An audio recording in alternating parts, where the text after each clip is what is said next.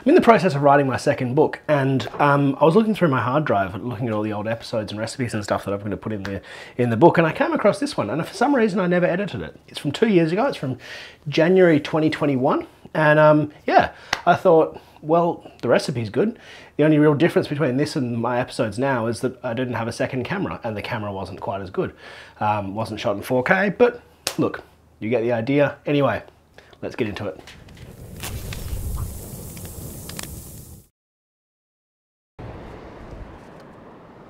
That's it. Boy. Welcome back to Fire to Fork. My name's Harry, his name's Fred, and this is a discus that Fred found on the beach. Weird, right? Today we're going to be cooking up a really bloody tasty breakfast. Although it is about 5 in the afternoon, so it's definitely not breakfast time. First things first, you know the drill. Awning, gear out, fire lit. Back in a sec.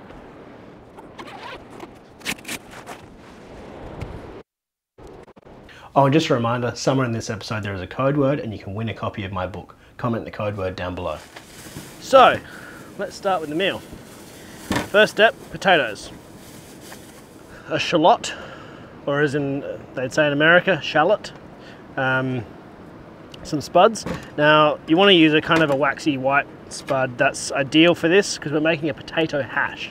So, as you'd probably tell by the title. Grate this, and we're going to grate that. Put them all into a ball. See how we go.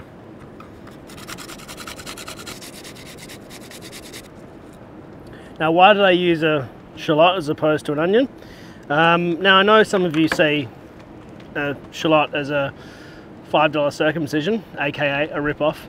That is not the case. They are just a lot sort of gentler and nicer, and I just like the flavour more. So, yeah, and you grate them as well. Don't have to chop them up in this circumstance.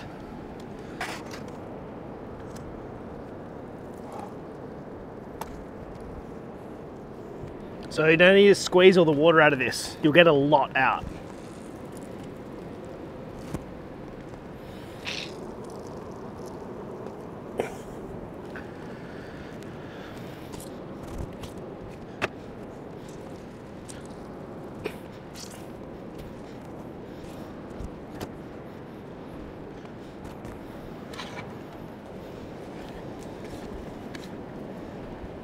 Okay, that hasn't quite covered the bottom of the pan, so a little bit more.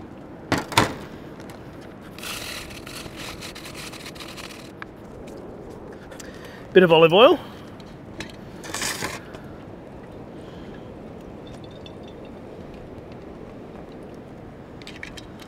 Some salt and pepper, with the lid off the pepper.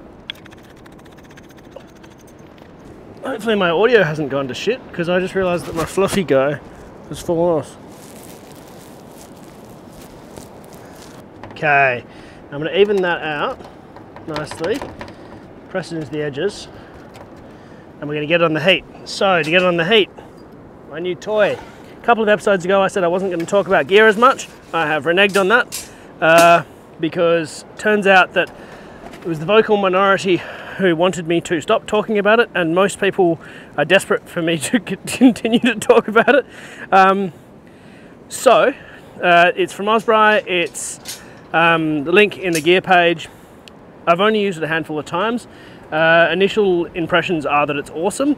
When you first use it, if you only put heat in a certain spot, due to the nature of it, it will warp up in that spot. A thick ring here, thin mesh in the middle means it will warp because these expand and the thick ring doesn't. It's kind of the nature of this design. There's not a lot you can do about it. I haven't found it annoying at all. Tricky is just to have it on a bigger fire. But yeah, I haven't found it to be debilitating in any way. It's very stable. All right, a little bit of butter in the corners, just on the edges. That will sort of help crisp up the edges apparently. I haven't done this technique before, but let's see if it works. Also, first impressions on the new knife. Remolsbrai is that it's as sharp, as reliable as the big cleaver, but a bit easier to use. Beautiful knife. The cleaver you can definitely use for more stuff purely because of its size, but if you want an easier to use knife, so if you've got someone who's not as comfortable with the bigger knife, this is just fantastic. As with the other knife, you need to dry it. It's very high carbon steel. As a result, it holds an edge for ages, but it will rust if you look at it wet.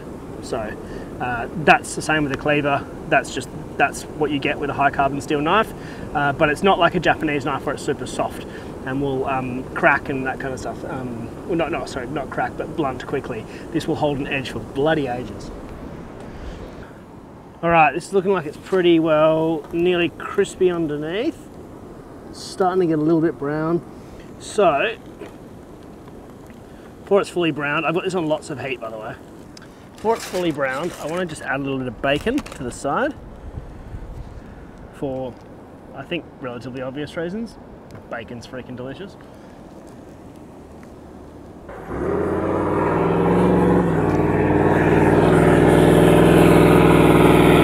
Oh great, there's a 79 series pulling up while I'm filming and my dog's chasing him. This is good. I'm gonna go. Okay, crisis averted. Oh. How's this looking? Yep, that is pretty well perfectly done underneath. So I reckon we can flip this guy over now.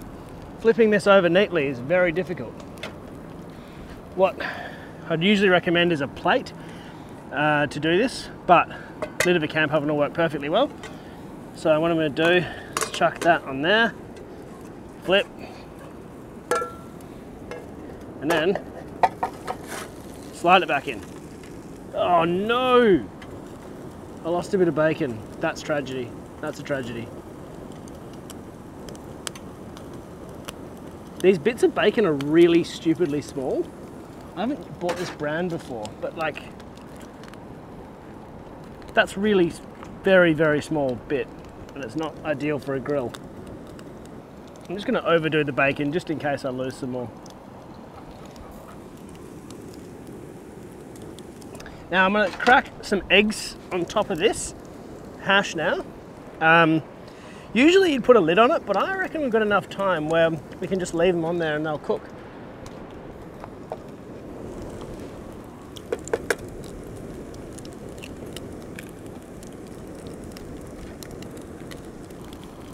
Nah, there's no heat on top. I'm going to do this properly. Camp oven lid.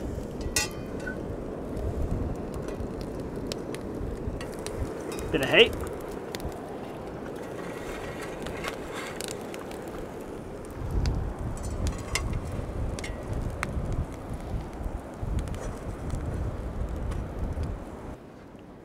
I reckon we're looking pretty good here. This bacon's ready to come off. And quickly prep the final ingredient.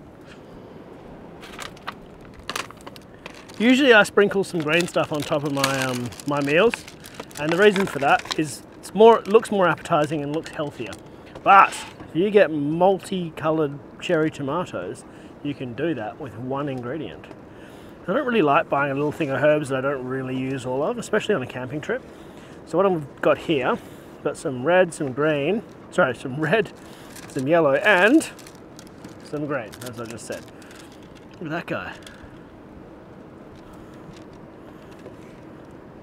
Oh, look at this. Little purpley boy. Yes, I did leave my welding gloves at home.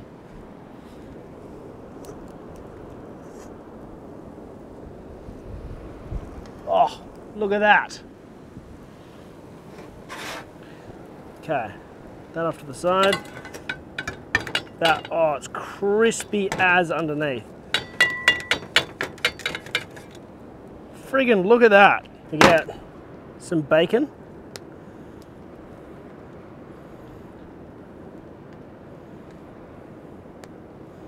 Cherry tomatoes. Oh. And because I love everything spicy, little bit of Sriracha, just a little twirl. Oh, sorry, and gratuitous B-roll.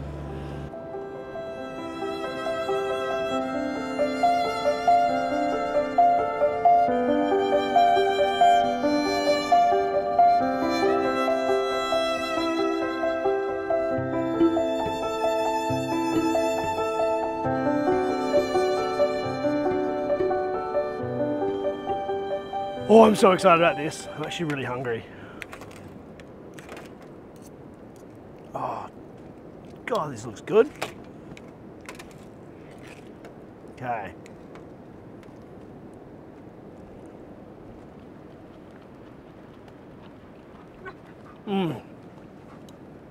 Oh, yeah. Probably the best way to describe it is a deconstructed omelette.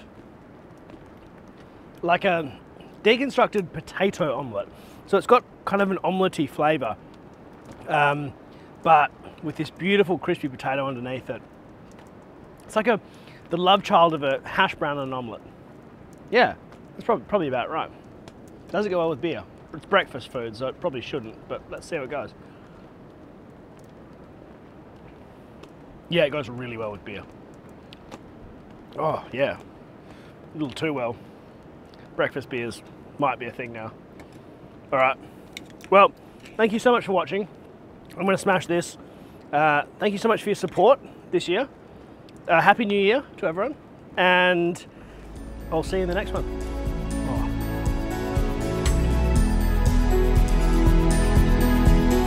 Woo.